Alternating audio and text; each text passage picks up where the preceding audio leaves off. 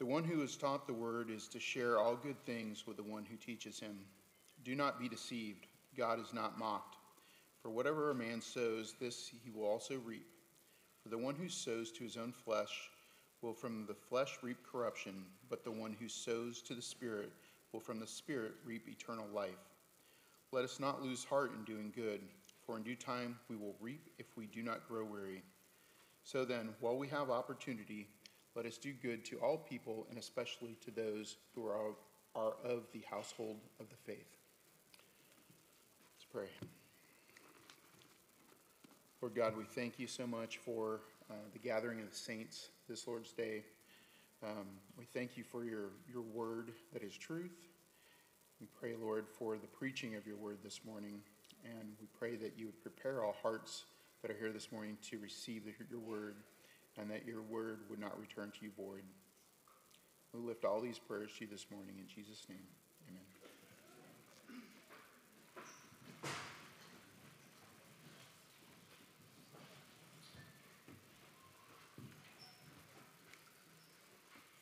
Good morning.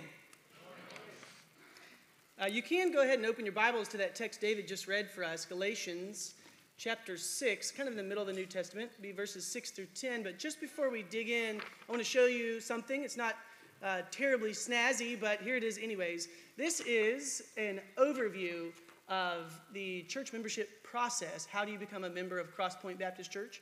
In little written form. There should be, I see them. There's a bunch of them over there by the bulletins. And the goal here is not to be innovative or snazzy, or schnazzy, however you say that. The goal is just to make it transparent and accessible and easy.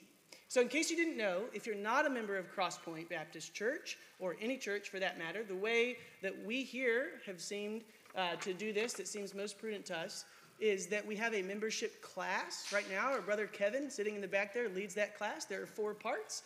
The goal of the class is to help you know what we believe is the one true gospel. That's the point of Galatians, the text that we've been preaching through. What is the gospel?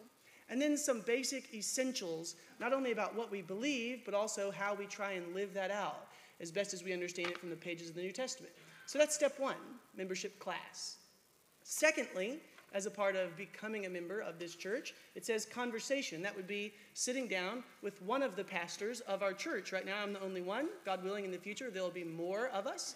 But we want to get to know you and not only know who you are and where you've come from and what the journey is like that God has brought you on, but also as you come in the front door, learn how I can care for you, what your needs are, how you can be encouraged, what you need, how we can be a good pastor or pastors to you. That's number 2. And then third, it says covenant, right? It's an alliteration. I'm a sucker for alliterations. Sorry about that. But covenant just means join the church, right? That's step 3 on a Sunday morning. We've had some of those recently. These are here, if you're not a Christian, you can pick one of these up on the way out, and it would be a really good way to learn, what is the Bible about? Who is Jesus? All of those things are covered in multiple places in this process. You don't have to do it this way. There are other ways you could do it, but this is a way. Also, if you've been visiting here for weeks, months, even years, but you've never actually made any kind of commitment to a church, to a group of people, to say, I'm with you, you're with me, let's live this Christian life together, you also could pick one of these up and maybe consider going through that process. I think it would be edifying and encouraging to you. And then last, if you're a member of Cross Point Baptist Church already, you also need to know about these, because when you bring your friend Tony, you can give him one of these and say, hey, look, here you go. Maybe it would be, it's not about boosting our numbers as a church, God forbid, no. But it's about helping people get easy, clear, unobstructed access to the gospel and his people. That's the goal. So here they are. We're going to leave them over there for a while just to try and make the membership process easy. All good? All right, I almost said any questions. That would have been a mistake. Okay, so your Bibles are in Galatians. And just before we dig into the text, I want to ask you if you've heard of someone I'm sure you have named Benito Mussolini.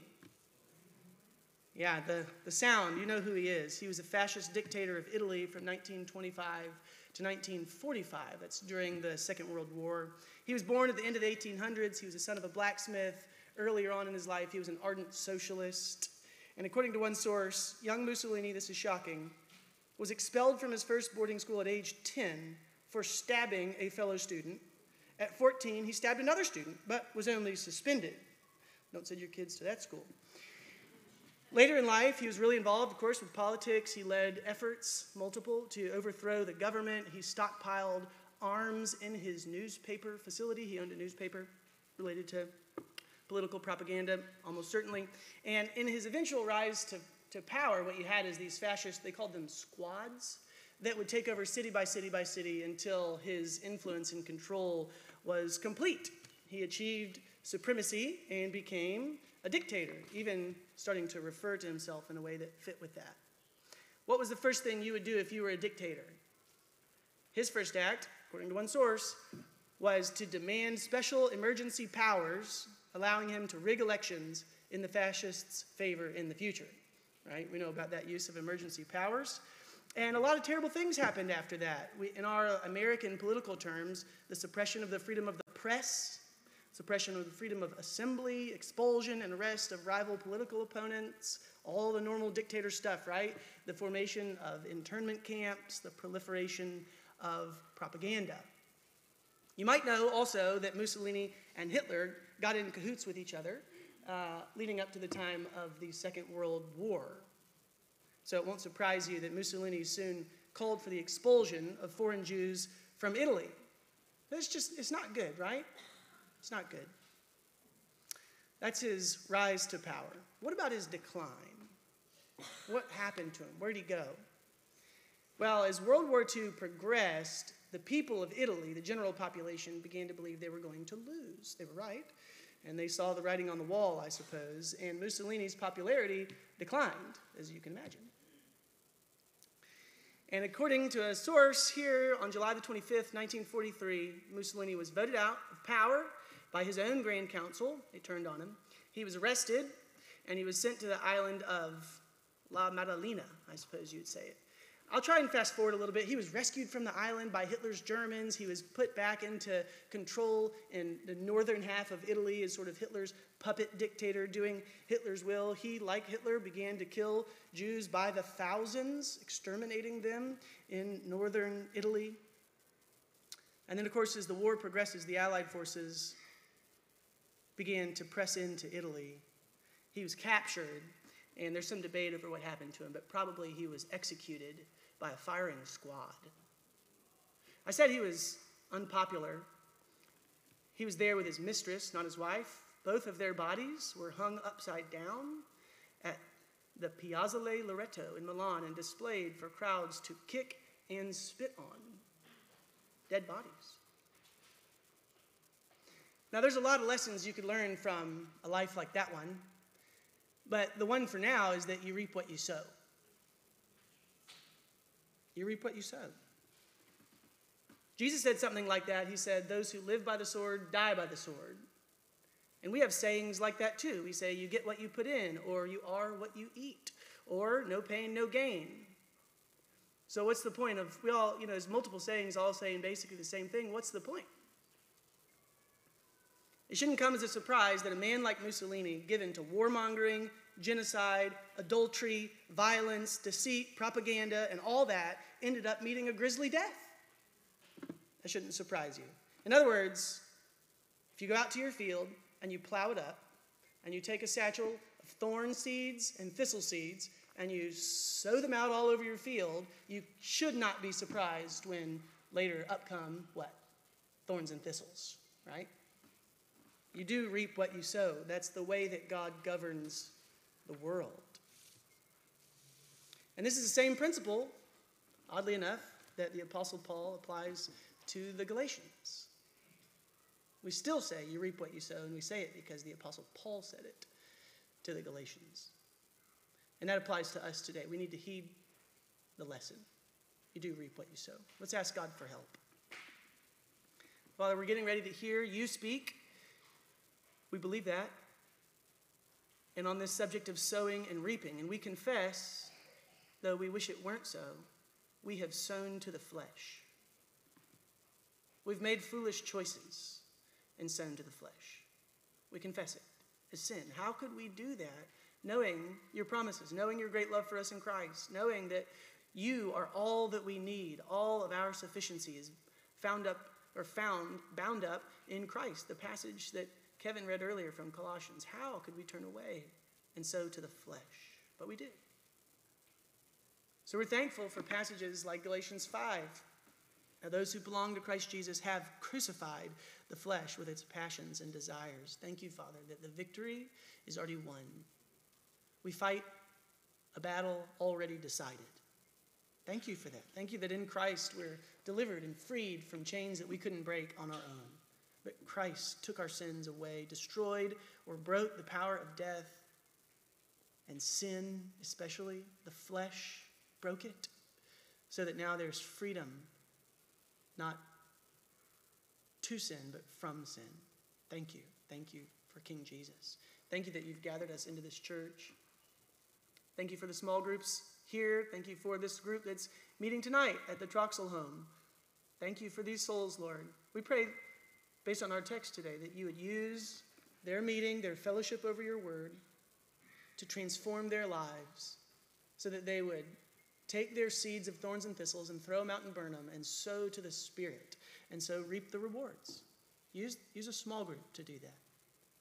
Father, we pray for other local churches here in the States, far away, Trinity Church Southside, their elders Corey and Hunter. Thank you for these souls, Lord, the small church, 7 families, treasuring Christ together day by day and week by week. Would you bless them? Would you give them, as they requested, godly families? Would you give them unity together as a church?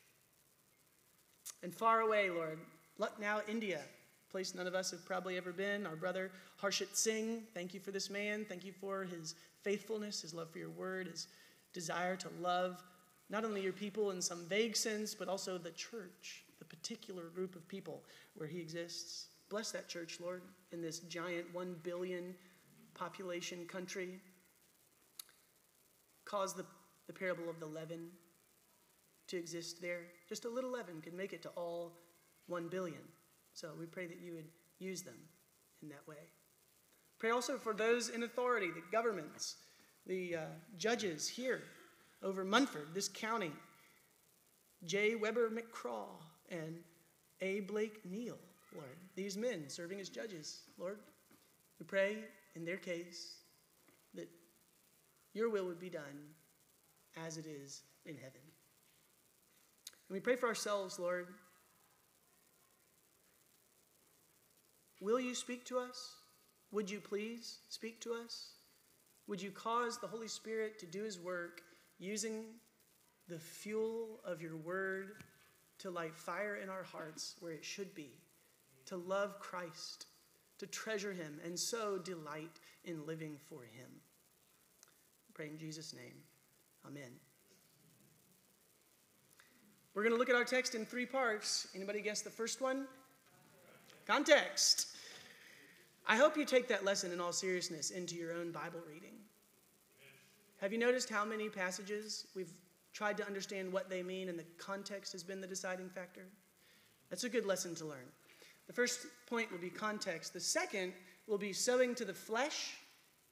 And the third will be sowing to the Spirit. So context, sowing to the flesh, and sowing to the Spirit. So the context. In our passage, Paul is getting close to the end of this letter. Next week, God willing, will be our last sermon in Galatians. He's wrapping things up. At the beginning of the letter, he talked about what is the gospel, how God gave it to him, and what it is. It's not this law-based, doing-based obedience that gains you in your favor with Christ. It's not the Mosaic law. The Mosaic law has been fulfilled in Christ. It's Christ only, received by faith, and that just means doing nothing but receiving, trusting, accepting a gift. That's the gospel. And you don't need to go back and resurrect the Mosaic law and try to keep it. Well, a few weeks ago, Paul began to transition into laying out the implications for living. If that gospel is the real gospel, how should you live if you believe it? That's where Paul continues in our text today. And today he gets awfully personal. I don't know if you caught it when you read the text before today. Maybe you read it yesterday or Thursday, or when David read it for us, but he does get personal. Part of being a Christian, Paul says, is to open your wallet and to lay it before the God of the universe and say, every dollar is yours. None of it is mine. It is all yours. Make me a faithful steward with what belongs to you, no strings attached. That's what Paul's talking about today. I don't know if it makes you nervous to hear a sermon about money.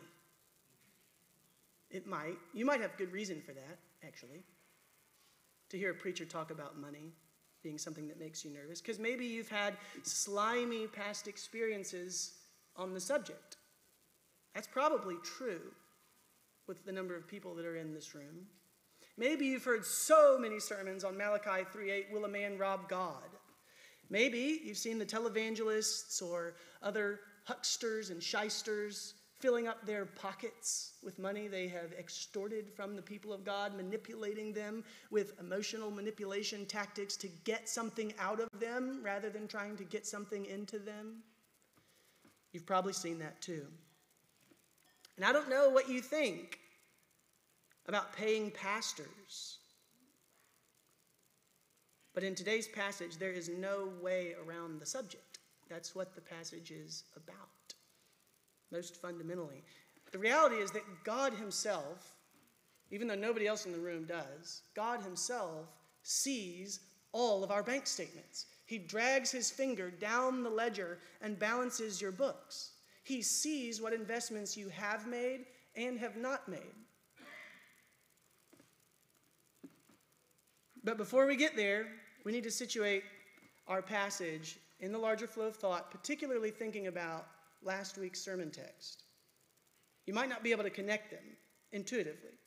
In last week's passage, Paul spoke of the beauty of humility in the life of a local church.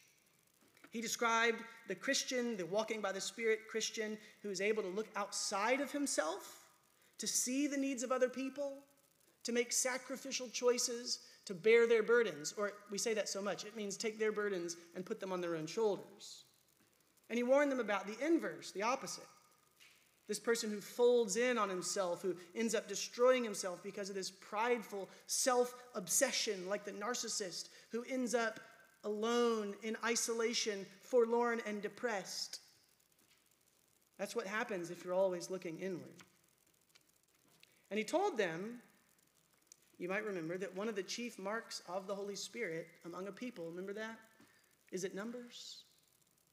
He said one of the chief marks of the Holy Spirit's presence in a community is this pervasive and sweet aroma of the others-oriented, giving grace of King Jesus, filling up the room like incense would fill this one up. That aroma produced as the people of God look outside of themselves and serve and love and give others. That's what it looks like when the Holy Spirit shows up with 3 people or 3,000 people. The quality is the same, regardless of the quantity.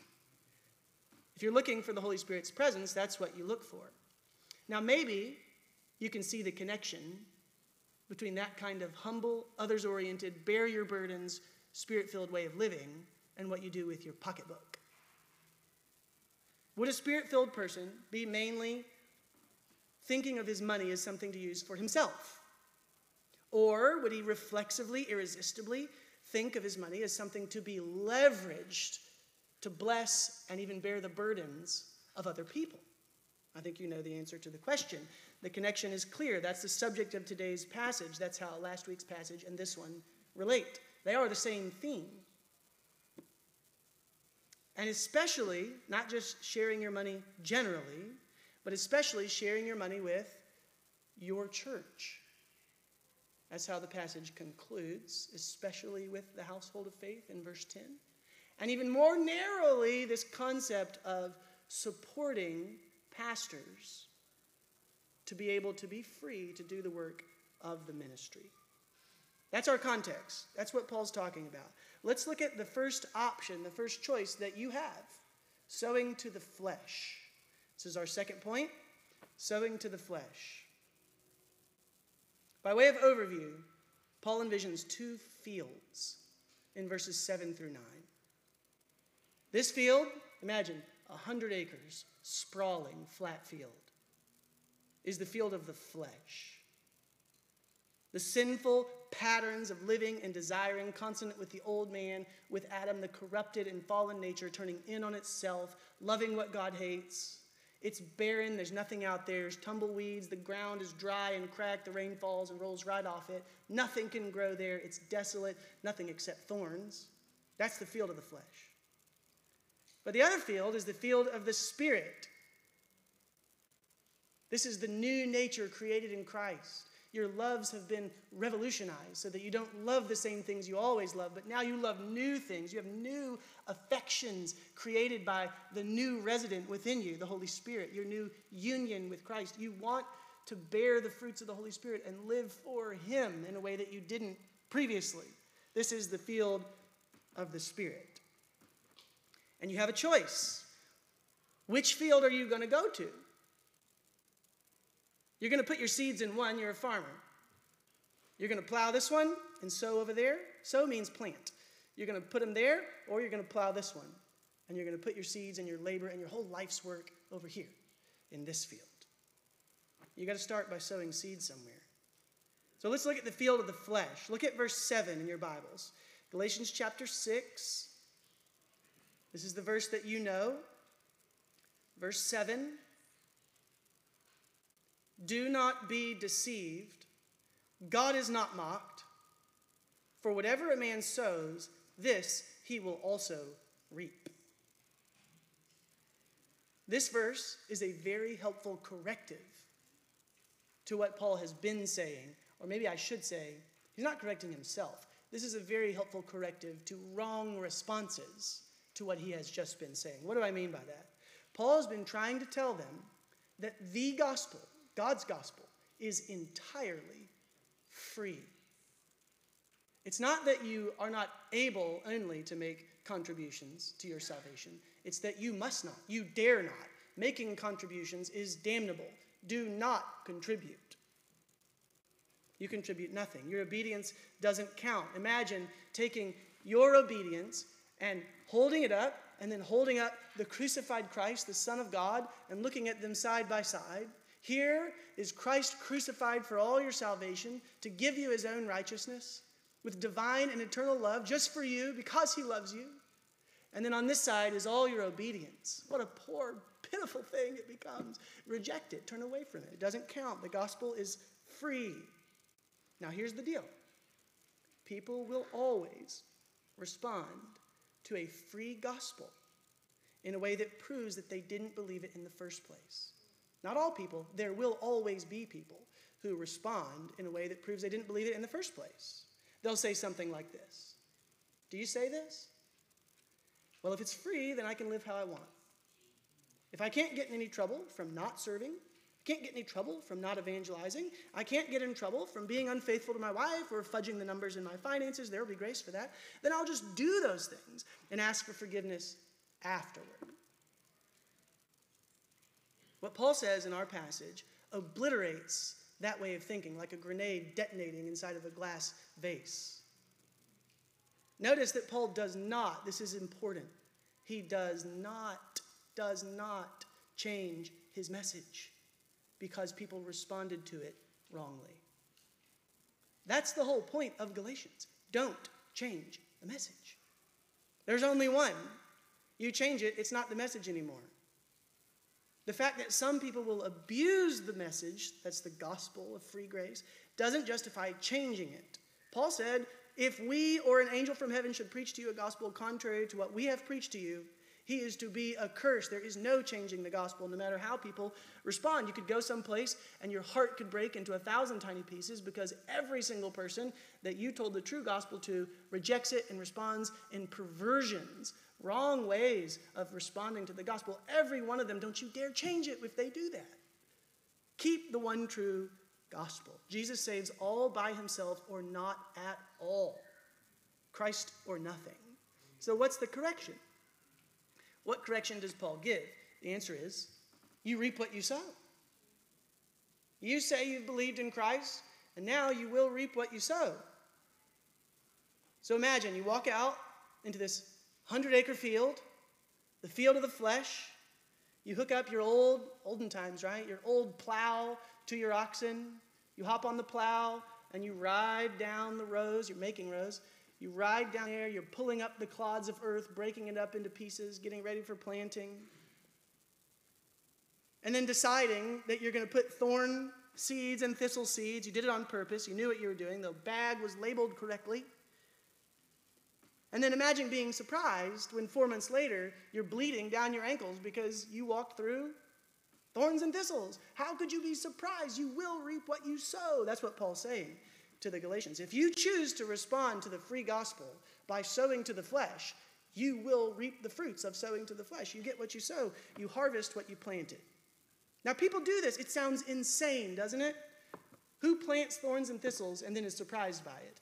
Everybody. So many people do it all the time, right? I mean it, in our lives. We don't do it with thorns and thistles, but we do it in life. And why? I'll tell you one big reason that people do it. This, I'm sure, is not the only reason, but it's a big reason that people do it. And it's that there's a delay. There's a delay between putting seeds in the ground and then finally harvesting your crop.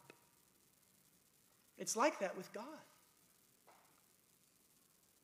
We think that a delayed judgment on God's part is a canceled judgment. And it is not. Consider how much time when planting has to elapse in the cycle. You start working, depending on what you're planting, 9 months maybe before you expect to heap up the crop in your barn. You start in the springtime, the sun comes out. Winter's over, you plow the field, you sow the seeds, they grow all summer. Finally, in the fall, out go the tractors for the harvest. There's this long gap, I don't know, February to September. It's a long time. There's a delay. And God doesn't bring his judgment immediately either. He'll let you go on sowing to the flesh if that's what you choose to do. Many people go on doing that. They live a life of self-gratification, indulging whatever desire happens to flood your heart at any given moment. You are God. You are autonomous. All your desires must be right. Be true to yourself, and so gratify whatever comes to you at the moment, whether it's drugs or sex or wealth or fashion, things that glitter, relationships, prestige, houses, violence, anger, gossip, or just apathetic sloth and ease, that American dream that lulls so many people to sleep, and they idolize the gifts, the good things that God gives, and so forsake the giver, thinking all the time that they're blessed when they're under God's curse. The judgment is delayed, though, and maybe they don't find out until it's too late. They don't experience very much by way of immediate negative consequences, at least not yet. And we, I should say we, not they, we mistakenly believe that our perceived getting away with it for now will last forever. But Paul says the harvest is coming. Don't you think Mussolini must have thought something like that during his rise to power? Man, things were looking good for him. If what you're after is control, they were looking great until it all came crashing down. Listen, if you're not a Christian and you're here, I'm so glad that you're here. You're welcome here.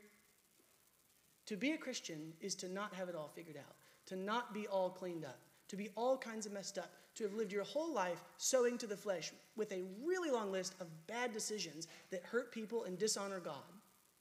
And then to lay all that before Jesus at the foot of the cross and be forgiven even though you don't deserve it. So if you're here and you're not a Christian, it's okay that you're all kinds of messed up. We're so glad that you're here. And I think this passage is a warning to you that if you go on sowing to the flesh, the harvest is coming. There's no way around it, because God himself will bring it to pass. It's not deism and God's the cosmic clockmaker and he sets the world up and then things kind of click into place like he envisioned thousands of years ago.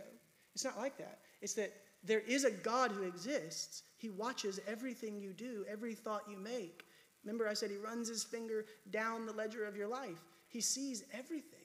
Why will the harvest come? The great harvester is coming to reap his harvest. He personally will ensure that the harvest comes to every single person. God is never mocked. Nobody gets away with it. Nobody slips through the cracks. Receive it as a warning that would cause you to come to your senses and instead of finding condemnation, be loved in Christ more than you could ever imagine. Trust him. Receive his love. Now, I mentioned some examples of sowing to the flesh before, but Paul highlights, as I said, one specific primary example. And that example is itemized on the transaction history of your bank account. Look at verse 6 of chapter 6. The one who is taught the word is to share all good things with the one who teaches him.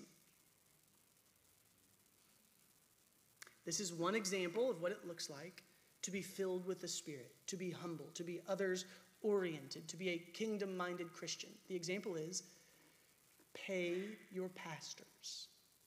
Now, I know it's awkward. I know that. You think I didn't notice that getting ready to preach this sermon? You need the truth of God nonetheless. It's not about me. That's the application.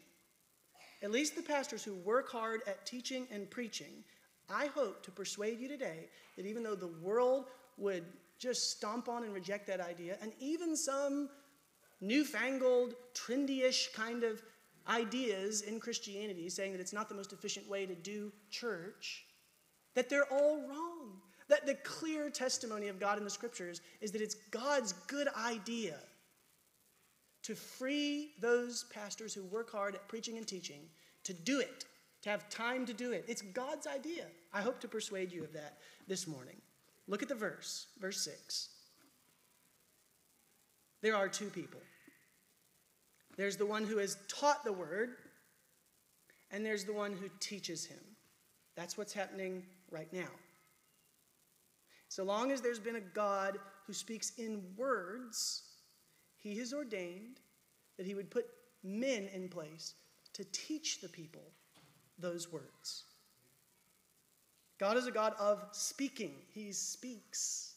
In the Old Testament, you had teachers and scribes and prophets. They were servants of the word.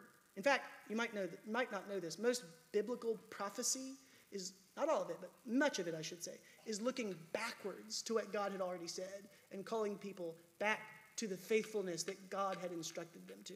Some of it is looking forward. Much of it is looking back. And in the New Testament, it's the same. There were apostles, and there are still pastors and teachers. So Jesus said in Matthew 10:10, the worker is worthy of his support. The Apostle Paul said elsewhere, 1 Corinthians 9:14, those who proclaim the gospel should get their living from the gospel. He also said, you shall not muzzle the ox while he is threshing. We don't do that kind of farming. It means the ox is out there threshing, harvesting the grain. He gets to eat some while he harvests the grain. Don't put a muzzle on him so that he can't eat any of your harvest. Let him eat as he works. Paul also said in 1 Timothy 5:17, the elders who work hard at teaching and preaching should be considered worthy of double honor. I think basically all commentators agree double honor is a way of referring to financial support. Paul calls it, in our passage, all good things. Share all good things. In other words, the idea of financially supporting pastors is clear, it's repeated, it's widespread in the teaching of the New Testament. It's also reaffirmed by the history of the church for the last 2,000 years. That the normal pattern is that if a church is able to do it, it is God's good blessing to them to free the pastor from having to get a job outside so he can spend his time in the word and prayer. That's God's idea. Amazingly. You think I don't know it's amazing? A guy like me, God wants to, it's his way. That's what he does. Why does he do that? What's the point? Are they supposed to get a free ride and an easy life or something like that? No. No. Why should you support your pastors? And I mean, if you're here, I mean, if later we have 2 pastors, I mean, if you move to Missouri and join a different church. The principle is the same. Why? Why should a church do whatever it can to support its pastor or pastors? Why can't they get a job? Why can't they get their living from working like I used to work at a hospital? Wouldn't that relieve the burden? Wouldn't that be a faithful example of bearing one another's burdens? Couldn't I bear your burden? It would go against all of the verses that I just quoted to you from the rest of the New Testament and the clear command of God, that way of thinking. The reason is that pastors are not divine. They have to work at understanding the Bible. It doesn't just come naturally, like a lightning bolt. You have to work hard at it. Pastors don't start out, this is should be obvious, with knowing all the answers, either about life or about any particular passage. When I first read this passage in preparation for today, I could not understand how verse 6 related to what came before or what came after. I didn't understand it. I think that happens the majority of weeks. Pastors are men of clay feet like you are, and they'll have to, like that passage I mentioned to you from 1 Timothy 5, work hard at teaching and preaching.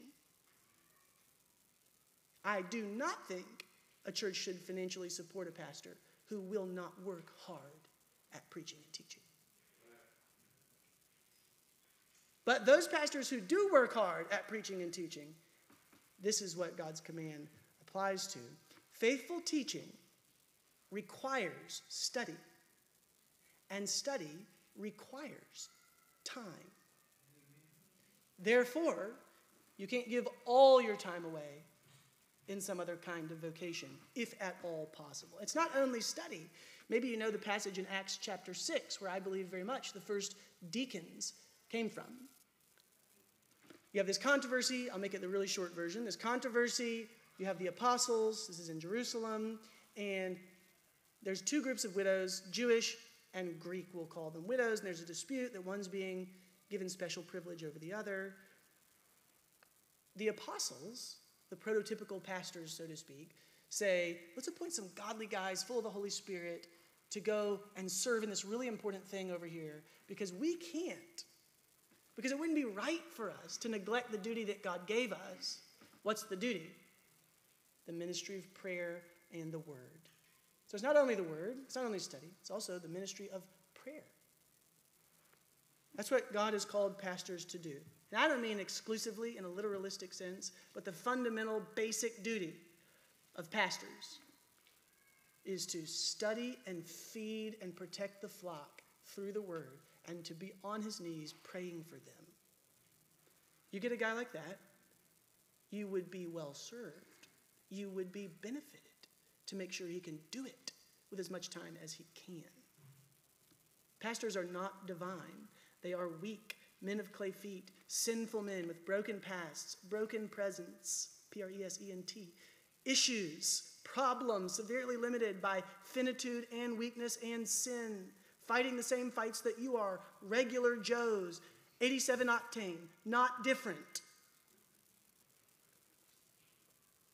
So to share all things with your pastor is to acknowledge his weakness, his need of time and resources if he's going to supply you with healthy, rich, nourishing food as a congregation.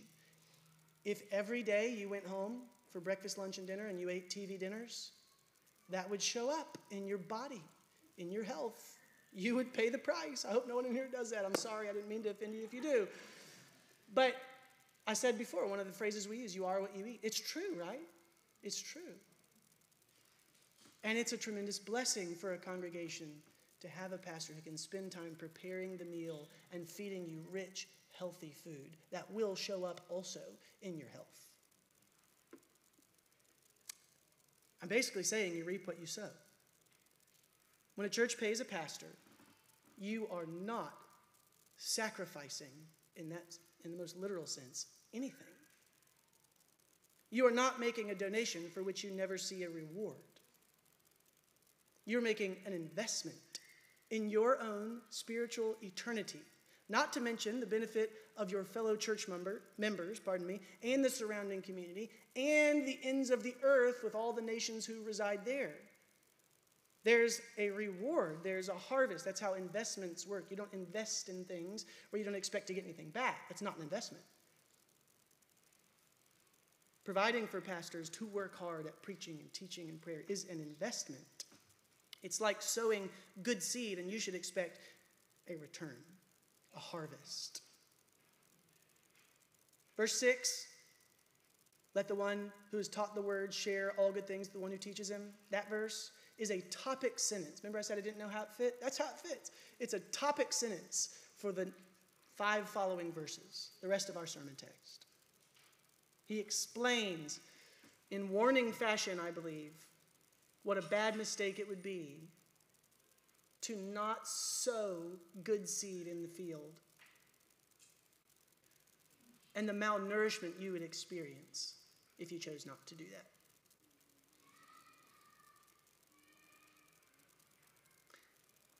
In our next point, we'll touch more on what is the harvest. That does beg the question, doesn't it? What should you expect? But we're concluding our first point, really our second point, sowing to the flesh. And the warning, I think that's what Paul is saying. We use the phrase as a warning, you reap what you sow now, be careful. That's what Paul's saying. If you want a church to lose its fidelity to the gospel, which is the whole point of the book of Galatians, do not lose your fidelity to the gospel. If you want a church to lose its fidelity to the gospel, don't pay your pastors. That's a good way to try to get there. If you want to see your church preaching some other gospel, one good way to do it is to make sure that your pastors are strapped for money, struggling to pay their bills, unable to devote adequate time to studying God's word. Make sure they feel forced to pit care for the church against care for their family. If you sow the seeds of poison ivy in the dirt, you will soon have itchy, blistered, oozing sores. Right? There's no way around it. You will reap what you sow.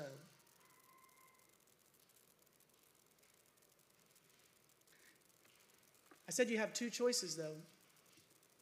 You could sow to the flesh or you could sow to the spirit. Choice number 2 is sowing to the spirit. It's the inverse principle of sowing to the flesh. This is the Christian embracing the gospel of free grace, contributing 0 obedience, saved by Jesus only, loved no matter what I have done or will do, free salvation. She knows that she doesn't merit anything by her obedience, including her financial contributions. God forbid we think we earn something meritorious from God based on our financial contributions. She knows she doesn't. She knows it's free. She knows there's no strings attached. She rejoices in God's love for her in Christ. And so she embraces, she delights to embrace generosity because she delights in her generous God. This Christian believes the true gospel. She knows that she was made in God's image and defied his lordship. She separated herself from God. She was made for his approval, but she earned his condemnation. And yet she sees in the testimony of God's word that the Son of God entered into this world. It's raining outside, I hear it. He was rained on. This world, not an imaginary one, this one. God in the flesh, perfect in his obedience, crucified so undeservingly, a substitute execution, the slaughtering of an innocent lamb, pure, spotless, small, helpless, slaughtered. He embraced it.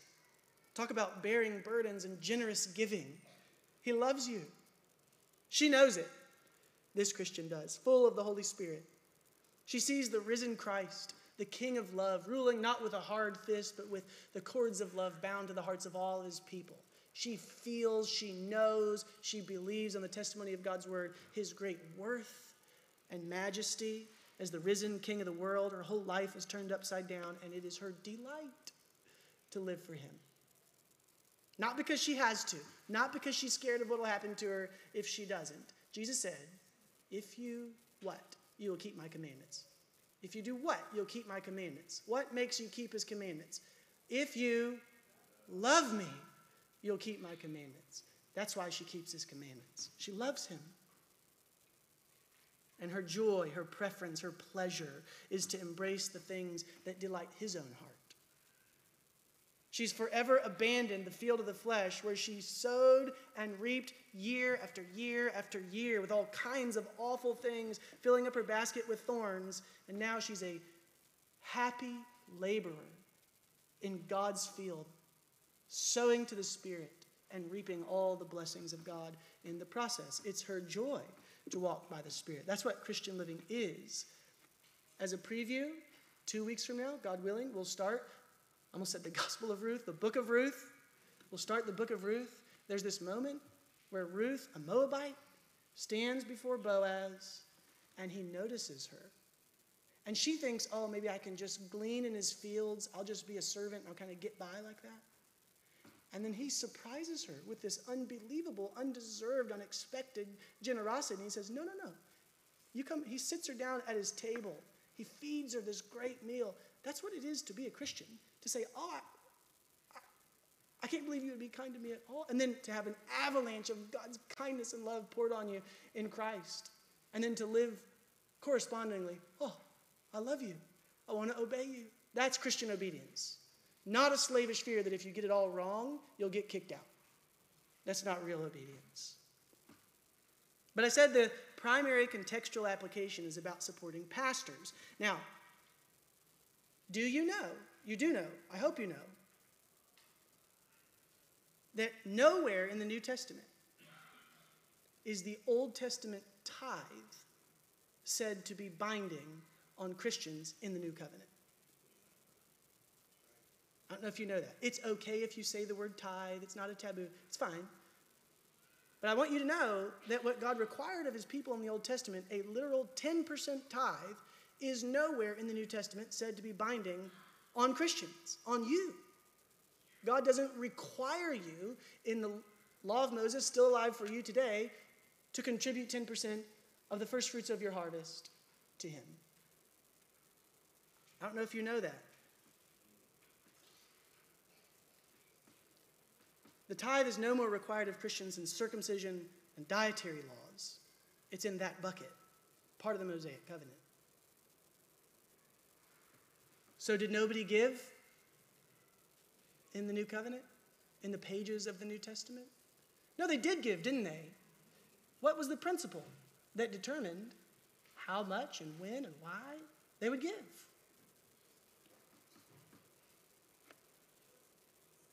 The principle is the inexplicably generous heart of God in giving an indescribable gift in the life, death, and resurrection of his Son.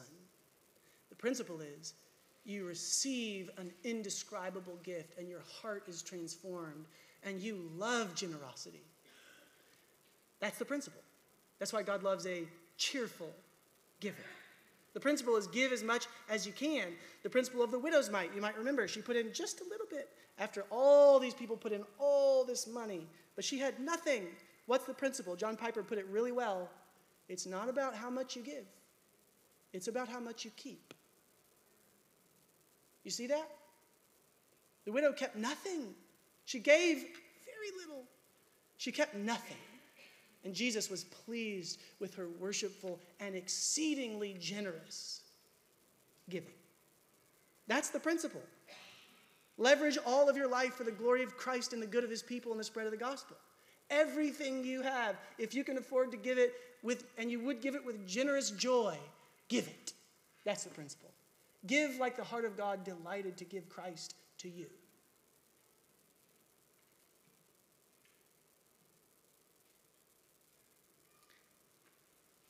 And Paul does generalize the application, the sowing and reaping. It's not only about paying pastors. It's also not only about financial giving in general. It's not only about money. He generalizes. Look at verse 9. He tells them not to lose heart in doing good. And you might say, well, maybe that's about money still, kind of indirectly. But then look at verse 10. This is grand finale, his great conclusion of the paragraph, and maybe even the sections that preceded. where he says, "So then, while we have opportunity, let us do good to all people." Oh man, now that's very generalized, right? Can you get much more general, more generally applicable than do good to all people? It says especially the household of faith, but doing good to all people is very general. Sowing and reaping applies in the context, especially to paying pastors, more broadly to what you do with your money in general, and then more broadly than that, just love your neighbor. Do good to all people.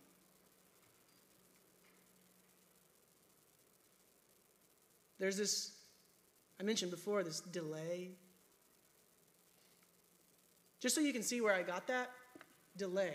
It's not only just the illustration of sowing and reaping and it takes time. Look at your Bible. I see 4 ways in the passage that there's a delay. Look at verse 8. What will you expect to reap? The answer in verse 8 is eternal life. Eternal life. Now that's, of course, in stark contrast from keeping your money and spending it on all the moth food, right? Eternal life. There's a reward later. Look at verse 9. I see 3 more ways in which Paul refers to a delay. He tells them not to lose heart. Don't lose heart. Well, that kind of implies, doesn't it, that you're going to have to keep going for a while. It might be a grind. And then secondly, he says that they'll reap in due time. Later, right? You might not get all your rewards now. You might have to wait. He tells them, third, this is our 4th one in total, not to give up. Don't give up. Again, it implies you have to keep going for a while.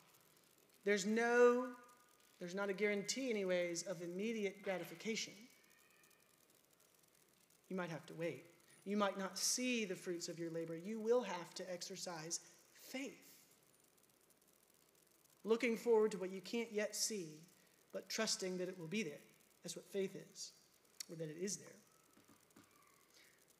But eventually, it will be harvest time. You will reap what you sow. I talked about the principle before in thinking about sowing to the flesh as a warning. I think that's right. But it works both ways. It's not only a warning, it's also a promise. There's a delay, but you have a promised harvest at the end. There are promises made to people who turn to this field and sow to the Spirit. There are rewards. The hardworking farmer always expects a harvest. Can you imagine if you didn't think there was going to be a harvest? Would you go to all the trouble? Plowing, sowing, irrigating? No, of course not. You only do that if you think there is a reward. There's blessings with obedience. God will bless obedience. There are rewards for sowing to the Spirit. Now, if the application, the most specific and pointed contextual application, is the support of those pastors who work hard, especially those who work hard at preaching and teaching, paying pastors. If that's the sowing, what are the rewards? What are you going to get out of it? What should you expect? How will God bless you? It's not that you demand from him rewards, but you should expect rewards. That's the point of the passage. You will reap what you sow.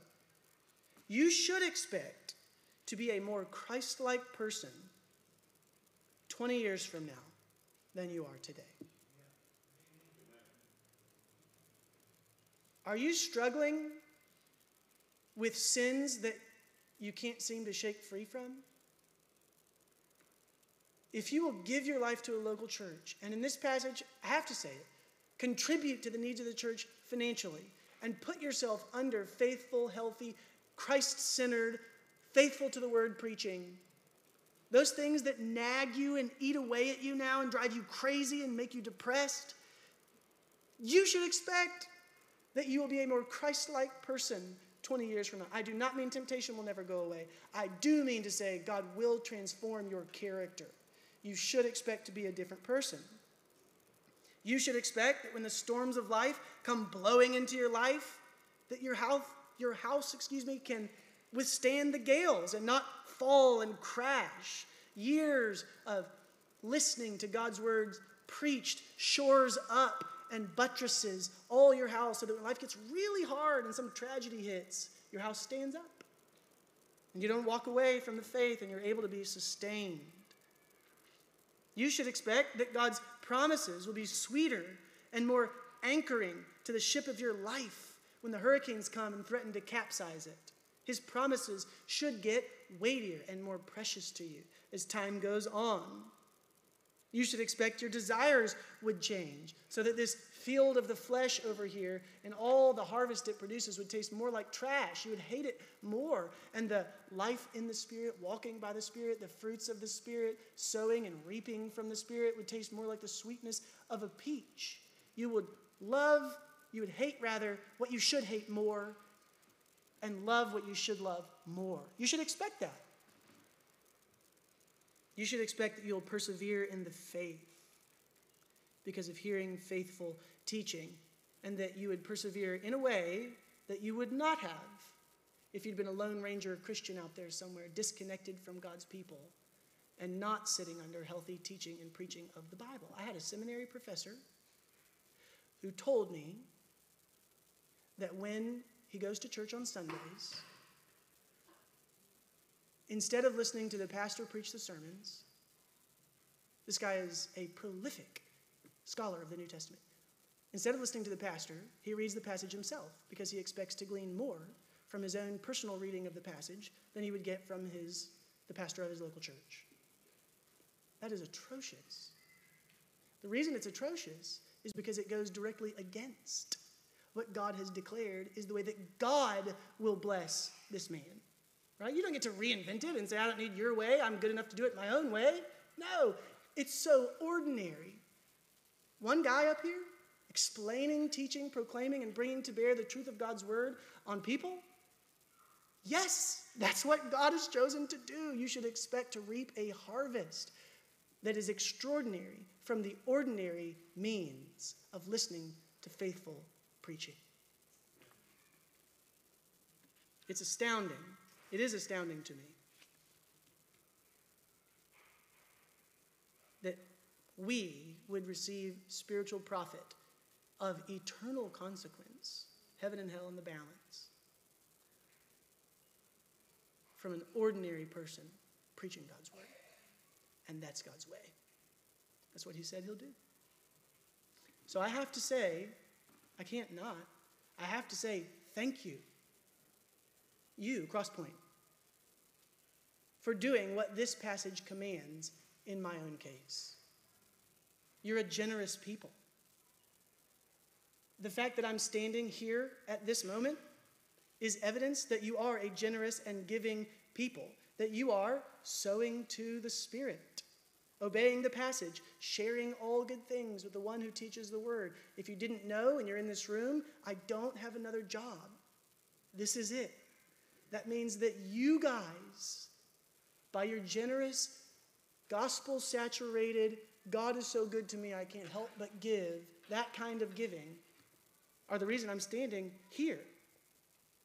I want you to know, I mean this, that being here with you, working hard at preaching and teaching, telling you God's word, trying to help it come to bear, wanting the Spirit to make it come to bear on your lives, to figure out how to live the Christian life together and how to worship God, is one of the deepest joys of my life. Thank you so much. Amen. And listen, one of the reasons that I can say a sentence like that is because I understand in the marvelous, mysterious mind of God that your enabling me to stand here is to your benefit. It's not Matt gets to do such and such. It's that God will bless the church through means like this. So I praise God for you. And I also invite you to pray for more pastors. You're aware, I'm sure, that our church voted, I think it was August of 2023, to restructure our bylaws to require and even produce a plurality of pastors. That's not forgotten. We're in the process of revising, that's not the right way to say it, taking what the church voted on and putting it into the existing bylaws so that our bylaws match what we voted on, right? That's the process. It's not forgotten. It's in process. Soon you'll be hearing more about it. I'm inviting you to pray that God himself, the Lord Jesus, like it says in Ephesians 4, will provide more pastors so that we all will benefit from God's way of using them to bless his people. Pray about that. Pray about that. We should conclude. The main point of the passage is that you are free in Christ, loved even though you deserve none of it, free totally, righteous in him, free. And so now you should live by walking in step with the Spirit. You should humbly leverage your life for other people, especially the household of faith, and specifically by supporting those pastors who work hard at teaching and preaching. That's the point of the passage. If you hear that, and you say, I don't have to obey, and you respond by saying, well, I can indulge the flesh, you are almost certainly not a Christian.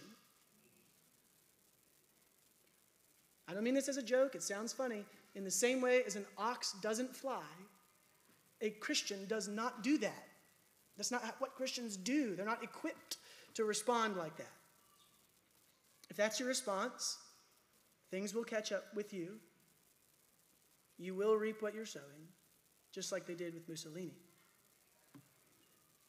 But the main point of the passage that I want to leave with you is to embrace with joy the heart of God expressed in a generous, burden-bearing, others-oriented, giving, not taking mindset that Christ Jesus himself demonstrated on the cross. Imagine him saying, Father, forgive them. They don't know what they're doing. And then to walk in step with the Spirit. Crosspoint, don't give up. Don't lose heart. Don't get so tired that you give out. For some of you, it's been a long year. It's been a long year. We had an unusual year in the history of our church. For some of you, it's been a long several decades. Life maybe feels hard and long. And the message of this passage is that one day, if you don't give up, it will all be worth it.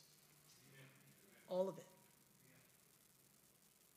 One day, you'll be sitting on mountains of a heaped up harvest, rejoicing that God used even our little widow's mite to yield an eternal harvest. That's your future. That's where you're headed. Don't give up. That's where you're going. Life can be so hard. It can feel so long. And in the middle of all that, God holds out a promise of a harvest. He will not let you down. You will not be disappointed. A sacrificial, give up what you could have had for the good of other people and the glory of Christ. Live below your means. Forgo some of the pleasures of earthly life because of a sacrificial giving that's full of the joy and generous giving of Christ. Change your lifestyle. That kind of thing, you'll never regret it because you will reap the reward. When you get to the end, you will look back and you say, I can't believe I gave something so small to get something so big and so grand. That kind of sacrificial life for Christ is a well-spent, blessed life. So let's give ourselves to that and trust God to supply the harvest when it's all said and done.